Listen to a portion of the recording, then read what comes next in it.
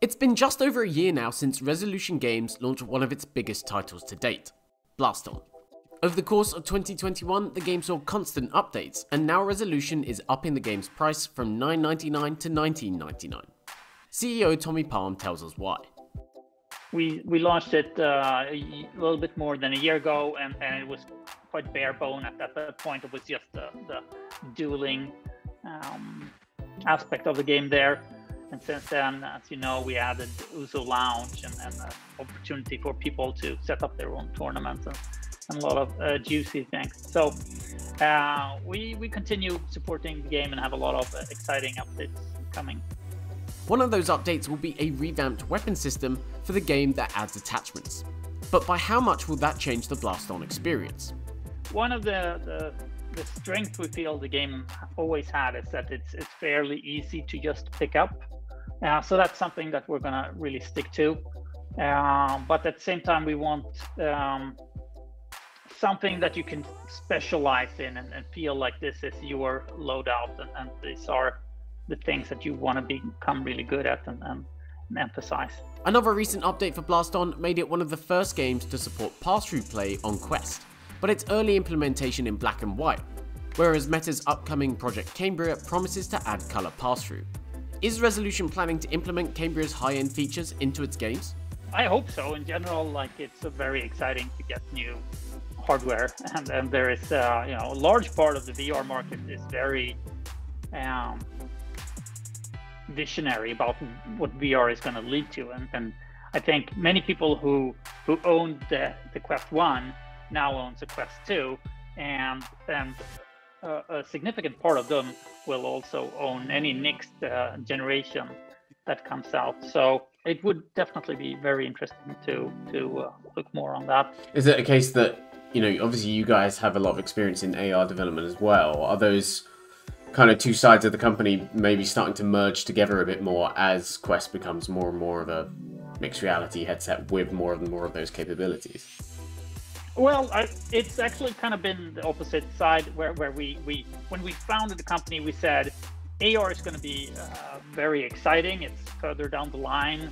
A lot of the technology is shared between VR and AR.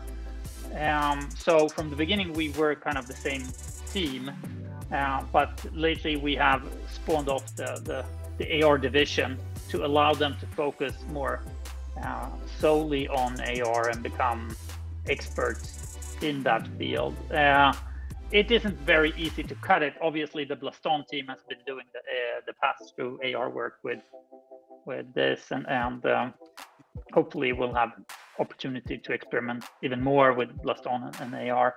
And it would be very logical that it would be the Blaston team who did that. But I also think it's important, like if you look at the use cases of VR and AR, they are many times quite different. So there's other type of games that could be fantastic for AR that wouldn't work in VR. Outside of Cambria, we also know that PSVR 2 is on the way. What's Resolution's take on the new headset? A lot of people got very excited about it. There's always a lot of different opinions, of course, but from our perspective, it's great. It opens up a new player base. PlayStation has always been great at getting to a certain type of gamer that has likes spending money on great games. So I think that will be a great addition to the ecosystem of VR. You guys have only had one PSVR game to date. Do you think you'll probably end up offering more support to PSVR 2 in the future? Absolutely. That's something I hope to see, even though I'm not officially announcing that at this point. But I think we wanted to do more for PlayStation VR. We have been incredibly busy, and it felt like the controllers they had on the PlayStation 4 was a little bit too different for it to be a really good fit to several of our titles. So we have Angry Birds there, and that went well, but we'd like to support them more now when they're putting more newer power into this. So that's what's new for Blaston, but that's only one part of what's happening at Resolution Games. What's Palm looking forward to most for the studio and the industry in 2022? As we have had a lot of success with Demio, and we're big believers in that. That's something that we're continuing to.